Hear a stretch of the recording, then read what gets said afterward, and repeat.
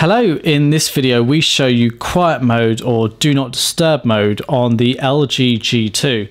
So most of us have our devices switched on pretty much 24 hours a day, but there may be some times of the day where you just simply don't want to be disturbed, but you wish to leave your phone switched on. So there's a clever way of managing that, and on a lot of phones it's known as do not disturb mode, but on the LG it's known as quiet mode.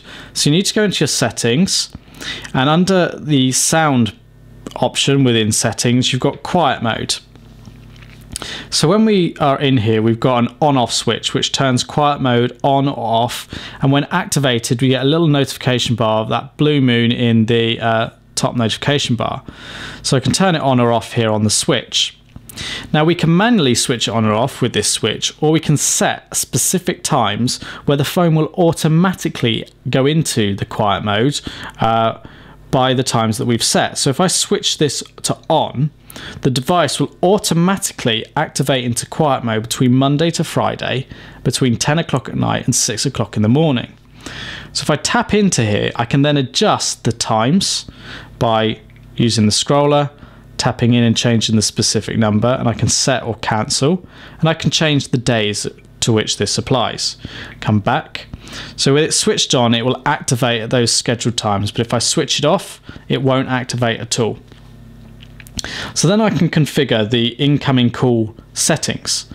So it says at the moment to block all incoming calls, and that's what we want during the quiet time, because then no calls will actually disturb us. But as I mentioned, it's quite possible that you want certain people to be able to contact you in emergencies. So it might be close family or friends. It may be work for the work alarm or something like that. So what you can do is you can go in and you can change the options here. So you've got under the allowed incoming call, it says allow repeated calls. Second call from same contact within 3 minutes will be allowed. So if you select this option, even if it's a blocked number, if they call very quickly again afterwards, it will allow the call to come through. So maybe someone you speak to very infrequently, but if they've called you in very quick succession, it might suggest that there is something up and they need to get hold of you quickly. So that would allow it to come through. But if we untick that, that call will not come through.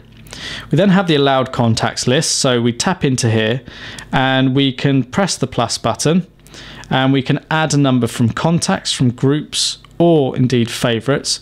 So I could go through my contacts list and select all the numbers or contacts that I wished by using the checkbox, and it basically means that anybody on this list can get through during quiet mode. So I can delete numbers if I choose. Now it's allowing me to delete that one because I've only got one number in the list, but if I had more I'd have the option to select individual numbers. If I come back out of here, and then I've also got auto reply to blocked calls, and at the moment there's no reply, but what I can do is configure this to send a message back to them so that they know that I will either get in contact with them or not. And it's here that you can change the message manually, and then that will automatically be sent if you've got this option switched on. So that's quiet mode or do not disturb mode on the LG G2.